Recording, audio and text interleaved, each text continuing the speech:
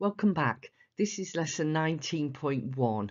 In this lesson, we'll learn about the different programming paradigms that you have to understand for A-level computer science.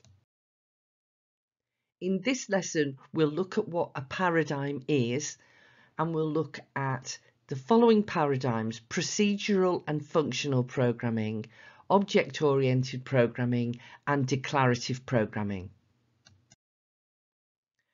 A paradigm is used in ordinary English, and it means a model or example of something, particularly a good example. In computer science, we use programming paradigm to represent different styles of programming. If you're my student, we've learned to program in Python, and not all paradigms can be fully implemented using the Python programming language. The four paradigms that you need to know about are procedural programming, object-oriented programming, declarative programming, and functional programming. In procedural programming, we break the problem up, that is called decomposition, into smaller, simpler problems, and then we write short subroutines to solve those problems. These are often called procedures in modern programming. The procedures are then called from the main program. You might have come across the term modular programming to refer to this type of programming. Procedural programming was invented many decades ago, and it's a good model for how we would structure and build a program. Functional programming it's got a number of different meanings. As you know, a function is slightly different from a procedure in that it returns a value. A function returns a value while a procedure just carries out some tasks. In functional programming, a lot of use is made of functions as opposed to procedures. Values are altered and then passed, often to another function. There's a number of features of functional programming, and one is the avoidance of global variables. Functional programming is used in a narrower sense as well, to mean a very mathematical form of programming where everything is reduced to mathematical functions. But overall, it's a loosely used term with a range of different meanings. Both functional and procedural programming involve decomposition. That means breaking up a big problem into smaller problems that are easier to solve. And there's a number of advantages to this, which is why it's so widely used in programming. It makes our programs shorter and easier to read. It makes the problems that we've got to solve easier to solve because they're broken into smaller problems. Most modern commercial or professional programming is done via teamwork, and decomposition means the task can be split amongst a team of programmers. It also helps with testing. We can reuse the parts, and it's easier to edit. In short, there are so many advantages to decomposition that it's a characteristic of anything but the very simplest programming activity nowadays.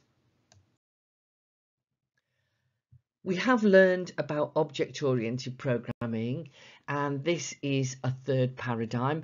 I've got some more lessons about object-oriented programming following this one to remind you of some of the features of OOP. But if we briefly remember, we define classes which have attributes and methods, and then we create objects that are instances of the class. And I'm going to talk a lot more about this in the next 3 lessons. Object-oriented programming is used a lot in the modern world. It's more common than plain procedural or functional programming. And there's a number of reasons why. I'm just going to quickly review those now. It takes more work to set the system up to do OOP, but once it's set up, it's simpler and easier to generate multiple objects.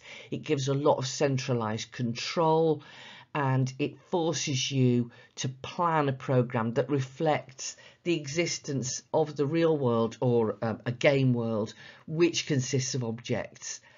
It is very widely used, and I think this reflects its extreme adaptability and usefulness in modern programming. The final programming paradigm that I'd just like to mention briefly is declarative programming. We're going to do more declarative programming later in the year. In declarative programming, you don't so much set out the steps or actions that you want the program to perform. You more describe the thing that you want to see, or the end state that you want to achieve, and the computer produces a result to match what you have declared. Declarative programming languages are therefore very useful. You don't have to devise all the steps, but they're much less flexible. And the two declarative programming languages that we're going to learn are HTML, where you declare what you want to see in a web page, and SQL, where you declare what outputs you want from a database. So we will look more at those. So declarative programming, much less work in general to produce the result that you want, but on the other hand, much more restricted in what you can do with them. So let's just very briefly recap. This has been a very short run through the paradigms.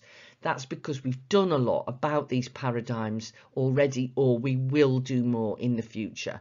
So the paradigms are the different ways of writing computer programs. Some paradigms are very closely linked to particular programming languages. Procedural and functional come together as a general modular approach to programming, which has been around for 50 or 60 years minimum. Object-oriented programming is a more recent paradigm, but nowadays is very, very widely used. And declarative programming is used within certain fields, such as web design, and very useful within those fields. So if you're my student, we do have an activity. I've created a quiz on programming paradigms, and in the next 2 or 3 lessons, I'm going to look in slightly more depth at the object-oriented paradigm. Okay, bye for now.